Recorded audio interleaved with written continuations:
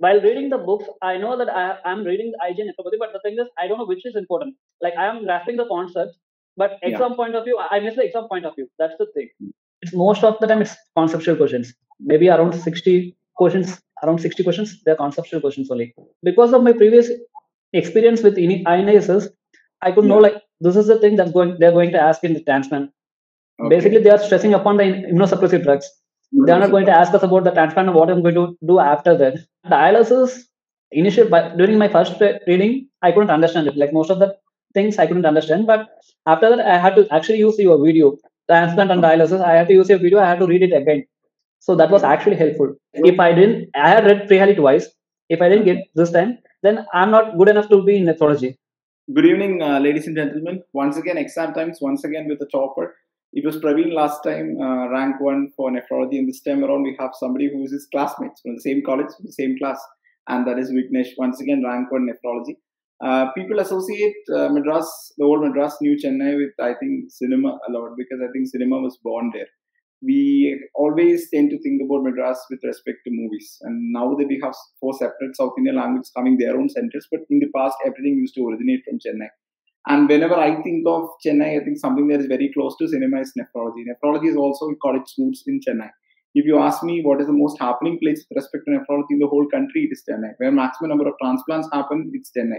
Which college where you get maximum number of transplants in the government sector, that is Madras Medical College. And once again, very, very happy and proud to invite somebody from Madras Medical College, UG Madras Medical College 2011 batch, PG again Madras Medical College 2018 batch, and somebody who has actually driven all his inspiration from the greatest capital of this subject called nephrology.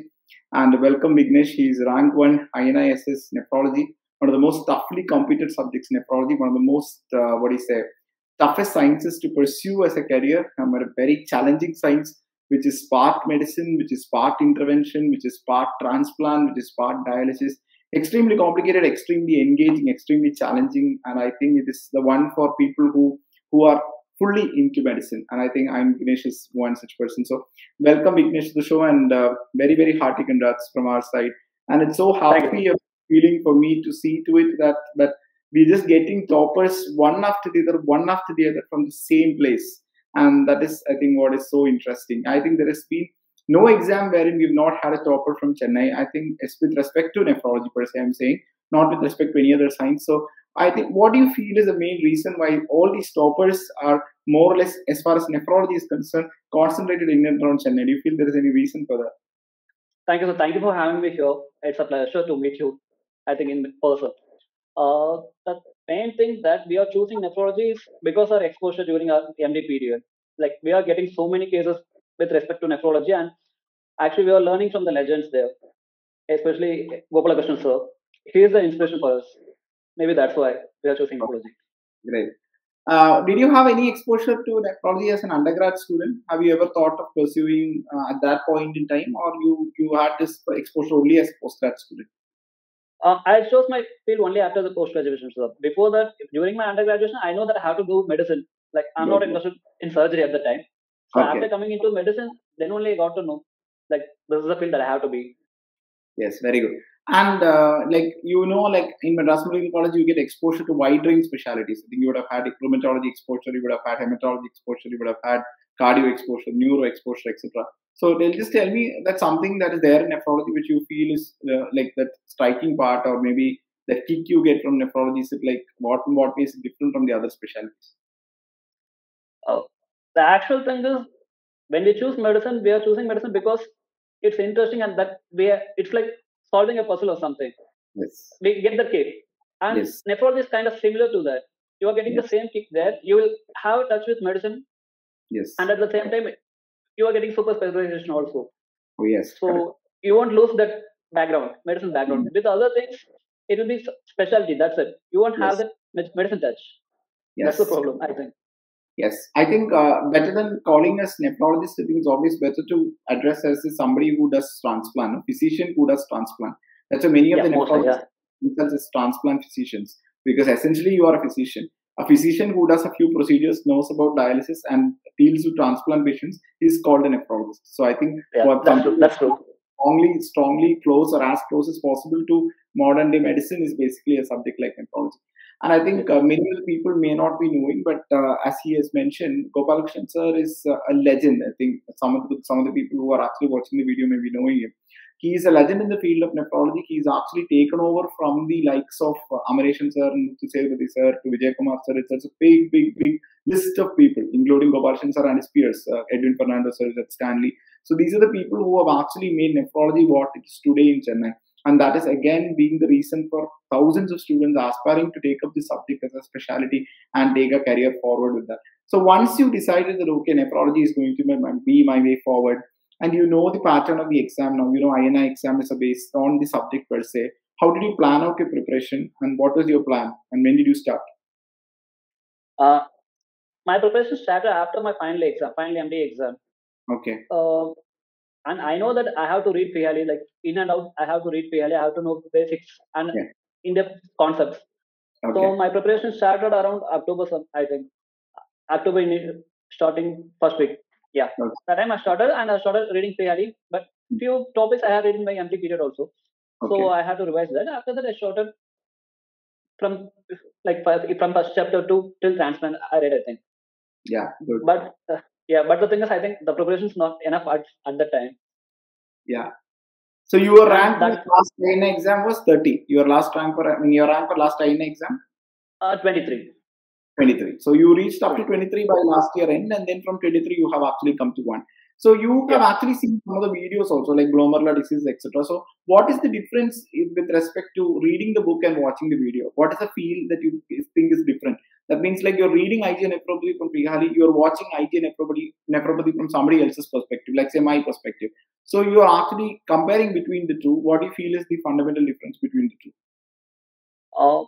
While reading the books, I know that I'm reading IgA nephropathy, but the thing is, I don't know which is important. Like I am grasping the concepts, but exam point of view, I miss the exam point of view. That's the thing. Okay. Then I decided I had to watch the videos also for that, because I need the exam point of view, which I missed doing last time ASS. Okay, fine. Okay. What about notes? Like, do you make notes? What is your take on that? Do we have to make notes, or like do we because people are asking right behind us now, and they are like eating our head asking for notes, and now the notes are all ready, and by June end you will get the notes. So what is your feeling? Do we have to make notes by ourselves, or is it enough if we buy notes and adjust to that? I don't know, sir. I have never tried notes. That's the thing. During my PG preparation period, no, sir. During my PG preparation period, that it was necessary, because there were 19 subjects and I had to remember a lot. Okay. But this is a single subject and I have to understand the concepts. That's more than enough. Okay. If I understand the concepts, you don't make any notes. No, sir. For this time, I didn't make any. Okay. So how do you revise then? I go through the book again. Like important points I have highlighted that itself in the book itself. So I have to read that again. So you are actually like us. Like when I was preparing for the exam 5 years ago, we also used to do the same thing. But now that has gone completely out of fashion. Now we don't see anybody who doesn't make notes. When they start talking about their preparation itself, they talk about how they made notes, how they revised, etc. And this era is actually full of people who are obsessed with making notes and studying from notes. So I'm actually very glad to meet a person who's not made notes. So I think just to again tell you that this is possible. Because many of the people, they get obsessed with making notes that more than understanding the concept, I think they waste time in making notes, giving blue color, black color, green color, red color, etc. But what is more important is what goes into your system. So as far as this whole subject on nephrology is concerned, what do you feel are your like interest areas, and what were the core areas for the exam? Like as far as all the units are concerned, what did you feel had maximum importance for the exam?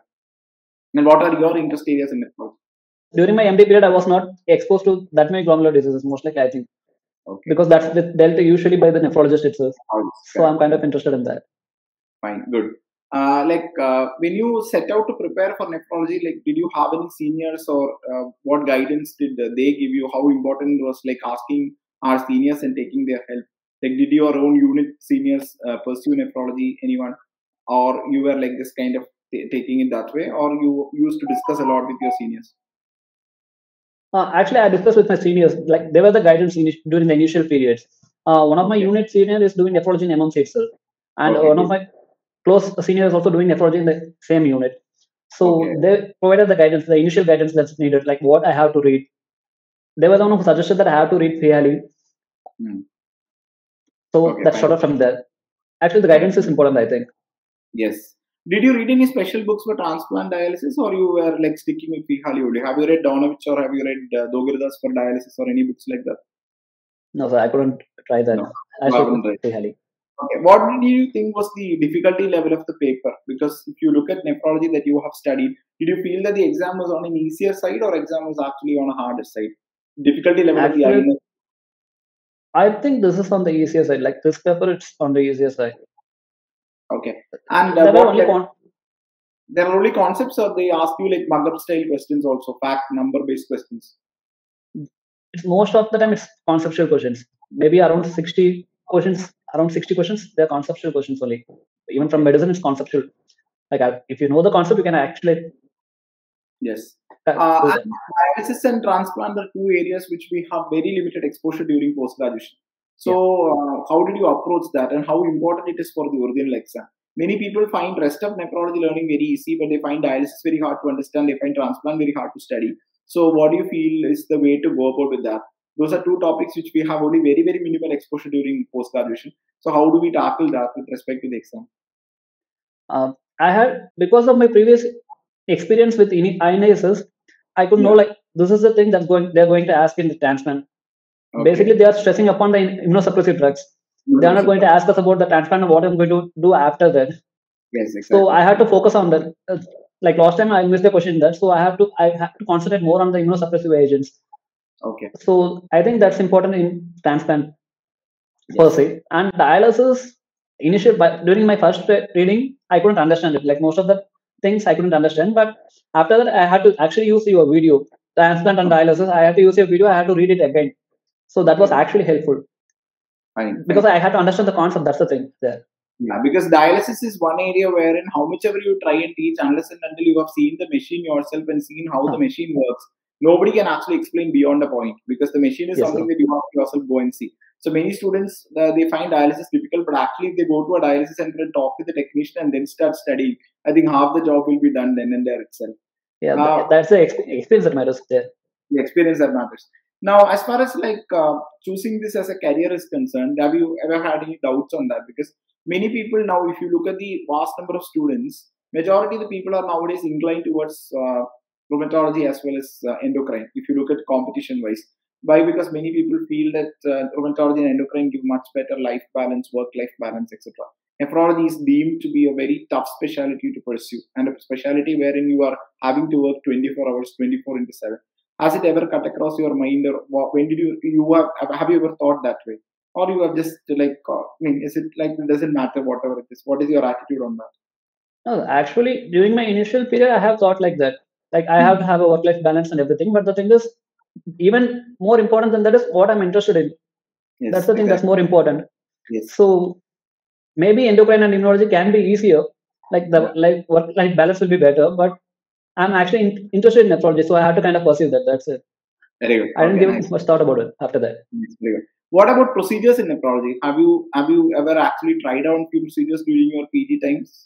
What is your take on that? Because nephrology is becoming very much like a semi-surgical kind of specialty. People are into a lot of procedures in nephrology. So have you thought of yourself as a procedure person, or you are a more learning kind of a person? What do you feel? Right now, I didn't have any experience with the procedures. So other than central line insertion, I didn't have any experience. Okay, fine. So I had to learn that. Okay, once you go to the department, you'll be having. So, I mean, again, many of the students have this doubt. Now, like if you look at the vast majority of people are appearing for the entrance, only very few people like you have actually studied from standout colleges. There are so many students who are doing PG from very average colleges, etc., etc. For them, without any nephrology exposure, if you start preparing, how do you think? Is it practical? What would be your advice to people who have not seen number of patients in big numbers, especially during PG, but want to pursue nephrology, are willing to study for that and willing to work hard for that? What will be your advice to those kind of students? Thing is, most of the nephrology, it's conceptual based only. Like the questions, everything is conceptual based. Either we have to see the patients, or we have to see the questions, like the clinical scenarios and everything. Other than that, there is nothing much that can be helpful, I think. Yes, very true, very true. And while reading Tihali, like, do you like follow the school type pattern, like reading cover to cover, word to word, trying to memorize that, or get an overall idea of that chapter? First time when I read it, I tried to read it cover to cover. But after that exam, I was like, okay, I should know these topics. I should know what it is. Yeah. If I choose a topic, I have to know what it is. That's it. I don't have to remember everything. I have to know what the important points are. That's it. Like if I see a patient, I have to be able to manage that patient. If I read this, Exactly. Yes. I So that try is doing that. again something which we find is lacking in many of the students. People who plan to read PRE, what they do is they try to read PRE like our ninth standard history book. That is what I have seen many of the times. That means you start reading PRE from word to word. 8% of people with this will have that. 3% of people with this will have this. That kind of learning is what many people pursue. So I think your message is very cut and clear. No, we need to have an overall grounding or a conceptual understanding of the topic in total rather than knowing. Did you feel that for the exam they are asking you such kind of details, like small minor details? Is anybody asking for the exam? Is it necessary to know those things? I don't think so, sir. Even during last INSS, there was a question in anti-GBM disease, I think. Like I know what anti-GBM disease is, but the thing is, I was not conceptually good in that. To So I answer, missed yes. that question. Thing is, it's common in young males, but I missed that. Yes, correct. That's the So thing. Then only I got to know that yeah, this is that's what wrong I'm there. trying to tell you. Like rather than knowing exact numbers, percentages, etc., that overall grounding is most important. Because if you read Pigali, you will definitely be able to get to it. That young male, a smoker who is getting his second hit, Yeah, had some kind of a hydrocarbon exposure or fluid overload, something, etc. He is the person who is very likely to land up with the anti-GBM disease. That is just a basic understanding. But if you yeah. want to actually read and more and more and more and more, but that will not be of use. So that is why, as you said, smart learning is very important. And the smart learning is obviously that is the key. Now you were working also for a long time. Many of the people now stop working and fully prepare for the entrance exam. How much easy or difficult it is to work and learn at the same time? Actually, it was kind of better that I was working here. Otherwise, I couldn't read for more than for 3 or 4 hours a day. Anyway, I won't be able to concentrate right now. Okay, okay, So it's better that I have a distraction. I have my time with my friends. So it was actually better. That helped a lot. okay, fine. You were also like, if you had not got this time, would you have continued with your preparation? What was your plan? If you had not got this particular entrance exam, means what would you have done? Uh, the truth be told, I didn't want to pursue it after this. Like if I don't understand nephrology twice, so it's better that I leave that. I was like Oh, that at this time during this time. great. Okay, Like if I didn't, I had read Prehali twice. If I didn't so get this time, then I'm not good enough to be in nephrology. wow, that's great, man. That's a super thought. I mean, again, that's something which I want to share with everyone. Many people, what they do is they would have told me an answer like I would have again prepared. I would have prepared till the end of my life to get nephrology. You know, that is not the answer we want. We want an answer like this. That means once you identify that you are good at something, you try for it. If you get results, then you proceed with it. If you find that you are not getting the results, understand that you are not good enough and go for the next plan. I think that is what is called smart learning, and that will obviously hold you in good stead. I'm 100% sure with that. So as far as working in medicine is concerned, no, you are like there are so many people who ask this doubt. If you want to pursue your career in medicine itself, okay, or actually take a specialty, because after MBBS taking PG is basically a necessity. It is not Now that it is. you can't do without it, okay. But after MD taking DM is a choice. You can do without it also. What is Yes, your sir. opinion on that? What about somebody sticking to medicine, or is it in reality? Is it actually a must that you have to do a specialty? What are your thoughts on that? Right now, like we choose super specialty maybe because we lack confidence in doing medicine. Like medicine needs more confidence than doing the super specialty. Exactly, exactly. Yes. Like we So have to know so many things in there. yes, Only if we don't have that knowledge, then we are choosing super specialty. That's my idea, I think. yes. I also feel the same thing. That means you get an opportunity to study in a good college for 3 more years, and once you study in a good college for 3 more years, then that much better you become as a physician, and that will Yeah. reflect in your physician practice. That is the only way to think. Because if you stop with MD and start working once again in the private sector within a period of 2 or 3 years, you lose all that sharpness that you gained as an MD person.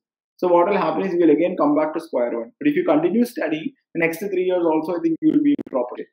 What about the interview? So many people ask us about the interview. So post your theory for INI. What was the interview like? This tell us about the interview. Mm, interview like questions. Are you Yeah, asking for questions. questions? What did you focus on? What kind of questions they asked, etc. Like there was one clinical scenario that they Okay, were just checking whether we are good with the clinical things. that's all. Okay, fine. There was one question regarding that, and second thing is image based question. Okay, And other things they were just discussing. Like we were just discussing. It's not like question and answer type. Like they are asking a question, we have to answer like that. It's not like that. Just give us a clinical scenario. We had to discuss that. It was kind of good. It was kind of easy. How we discuss a case, how we discuss a case or give our differentials. Okay. Have you been part of the MSP Gold Medal exam, nephrology exam during your PG times? No, sir. The thing is, we didn't have that opportunity to do that because of COVID. I think we didn't get an opportunity to write. Okay, that was my first exposure with nephrology. Okay, in fact, first time I came across the Department of Nephrology at Nicholas Medical College and entered there and attended the exam. So that was actually a big turnaround in my whole life because I started looking at the subject in a whole new different way. So as far as medicine training is concerned, you are having a training program going on at MMC. What is your personal take on that? Like, are we being trained good enough to actually decide on what to pursue, or you feel this much training is enough? It is an individual's opinion on these things. Or as a PG, how important you feel is to be taught by someone? Because so many people feel that as a PG, olden times, nobody needs to teach you. You have to learn by yourself. The new bunch of students who come in always feel that nobody teaches them anything, so they don't know anything. Do someone has to really come and teach us, or we have to be learning by ourselves? So the thing is, it's not like they have to come and teach. They can't hold our hands and teach. Thing is, they have to rectify our mistakes. Like if we have someone that point out that this is a mistake that you are doing, that's more than enough in MD period, I think. Yes. So you are not like in sync with the conventional kind of class, like have as an MD person, so many people coming and sitting at a place and one person coming and teaching. Have you felt like, is it of any value, or like we can ourselves use up that time? You don't have to listen to anybody for that matter. The most important learning thing that's happening during MD period is we are actually seeing the patients. We are actually treating the patients. I think that's more than enough for us to learn. Yes, you are basically the typical Madras Medical College postgraduate student. No, I mean, I have been doing a lot of interviews. I think most of the time we are seeing people whose onus is on working hard. I was actually waiting to see a person who was talking about onus is on seeing patients. I think more than working hard, seeing more number of patients, discussing more number of cases is what that matters. I think that's exactly what you also have said. More than just thinking about there are so many people who complain, like I am working, I don't get time to read. I don't get time to read in this college. We don't get any time to read. Nobody teaches us anything. But ultimately, all that is of no importance. Even if you don't read, also nothing will happen. If you don't see cases and sit and read, then you will become the biggest idiot in this world. So there is no point that. So what about have you thought of how you want to pursue this career? Where are you planning to take, and what is your thoughts on pursuing nephrology now? Where are you planning to take the seat, and what about your future plans? Right now, I'm planning to take DM Nephrology in PJ, Chandigarh. Okay, Chandigarh. Okay, that's going to be really tough. Okay, tough place, tough working conditions, and you're going to be tested once again. But I think you like. I think you like being tested. I think.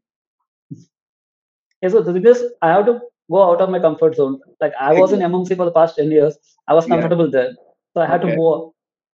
Oh, that's great. Because somebody who studied MBBS and MD, I think doing nephrology in MMC would have been very easy for you. Because you know the place, you know the college, you know the department. It would have been a cakewalk, I guess. But then you are planning to get out of your comfort zone and go to a place where you don't know the place, you don't know the language, you don't know the people, you don't know anything.